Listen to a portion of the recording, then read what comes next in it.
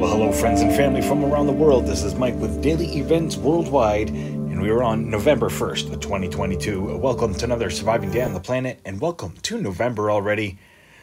Man, this year has whipped by really fast. Having a look at our sun here for the daily dew, last 48 hours, 304 angstroms, as we do have some incoming bright regions. No major solar flares to talk about from these bright regions. 2 sunspots to talk about, but mostly C.M.Es from plasma filament eruptions. Having a look here, the last 48 hours incoming. Right hand side, a lot of plasma filaments lifting up. And in the outgoing position, you can see a pretty sizable C.M.E whipping away from our sun. This is it here. 1 sunspot region on the left and on the right.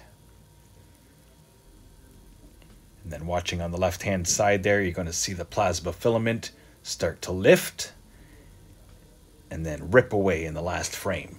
Another closer look here at the event, as this was not in an Earth-facing direction.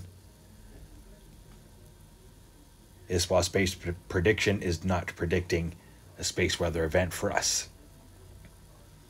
But pretty large plasma filament erecting. Looking at multi-spectrum, we do have solar tornado to talk about there. And as well, a quick look at that C.M.E taking off in the last frame. It's been pretty quiet the last couple days, mostly being affected by coronal hole wind streams. 171 angstroms here. You can see the darkened region there. We do have an Earth-facing coronal hole right now. And we did have that jack-o'-lantern style coronal hole set up a few days ago. And we are seeing those effects now as our solar winds did pick up to about 580 kilometers per second. Solar X-ray flux remains in a lowered B range. Solar proton flux is low as well. And geomagnetic activity slightly raised here with a KP3. Looking at our real-time solar wind right now, we're sitting at 413 kilometers per second. And that's been steadily dropping here over the last 12 hours after being up, as I said, around 580 kilometers per second yesterday.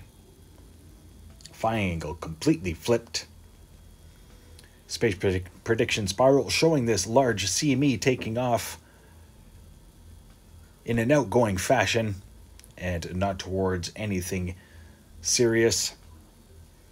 Having a look at Lasco 2, we got a sun diving comet there to observe in the first few images. This is from the last 4 days, 28th until November 1st. C.M.E taking off from the sun 2 days ago, not in an Earth-facing fashion, and then again, top right-hand side showing the most recent C.M.E.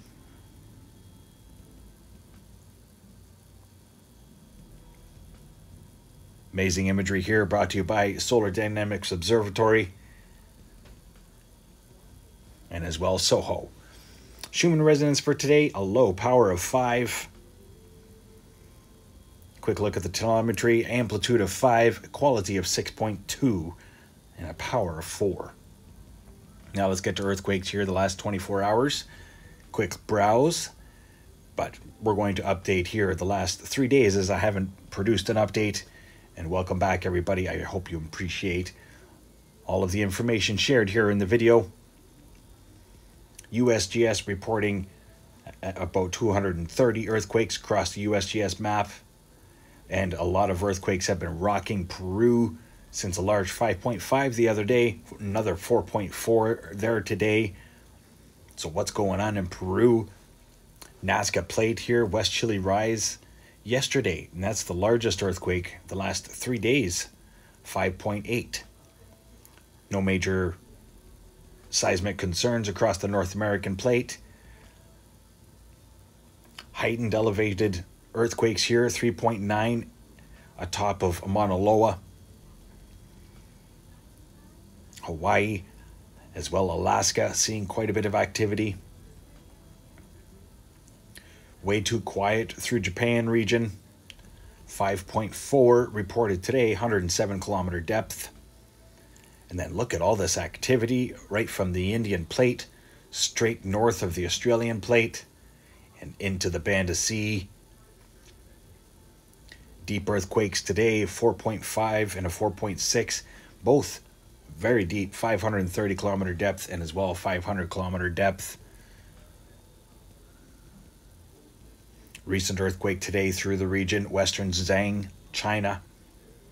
And as well yesterday, a notable here, pretty sizable, Tortora Marina, Italy, 5.5 earthquake, but 267 kilometer depth. Heads up for volcanic activity through the region. Give you a quick browse here at the last 7 days for earthquakes across the planet. Most of the activity has been in South America, and as well across the Pacific Plate, west into the Indian Plate. Heads up, stay aware and prepared. I'm expecting a large earthquake here within the next 24 to 36 hours. And I still don't believe Central America has released enough pressure. Now let's get to the Pacific Disaster Center, showing the most recent satellite imagery across the world, and as well updating the most recent volcanoes. Looking at Sabancaya in Peru, Sangay in Ecuador, Nevadas de Ruiz, Colombia, Popocatépetl, Mexico, Fuego, Guatemala, Bagana, Papua New Guinea, Ebico in Russia, Sheveluch in Russia. So that's about 9 volcanoes getting updated today amongst the 54 that are active and erupting across the planet.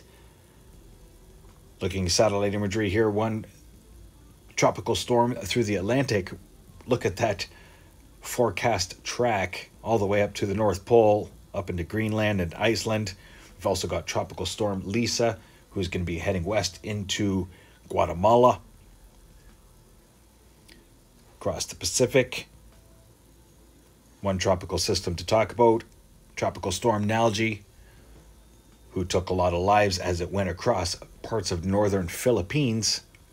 Thoughts and prayers going out to everybody affected there. That is now grinding up into South China, Vietnam border. Another alert here for fires breaking out across the Northern Territory of Australia. Some are being reported a day ago, some are reported 3 months ago, but nonetheless, there are quite a few more icons here with fires popping up Northern Territory, Australia. Overlooking weather here, got a big snowstorm that is occurring now through southern Alberta.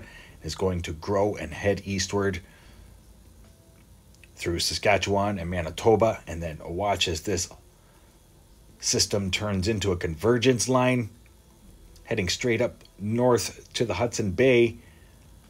High pressure is going to battle in the east, keep things dry, but the west, we've got system after system penetrating the coastlines here.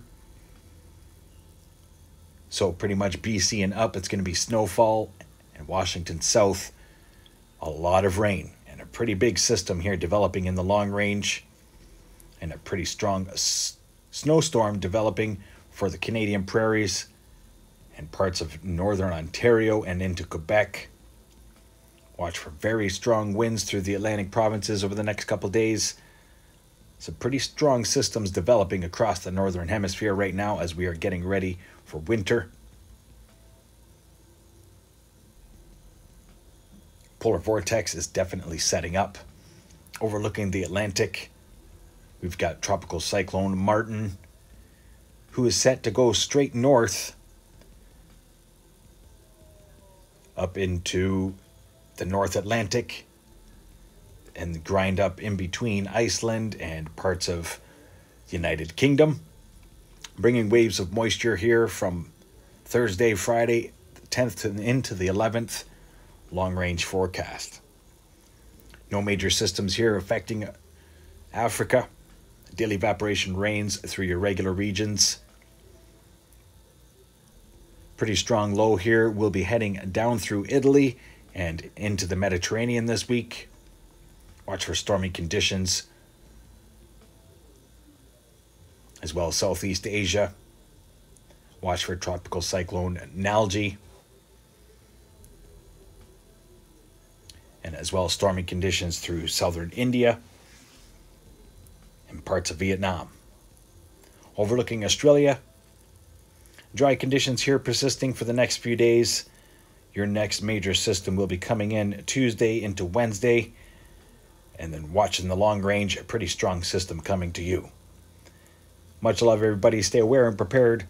Stay young and have fun, and get your daily dew. I hope you enjoyed today's video. If you did, please smack that like button and maybe share with a friend or family member. Much love. Stay aware and prepared. Stay young and have fun, and get your daily dew. Bye-bye now. And thank you very much for all of your support and love to this channel. Continue and further the research and productions. Bye-bye.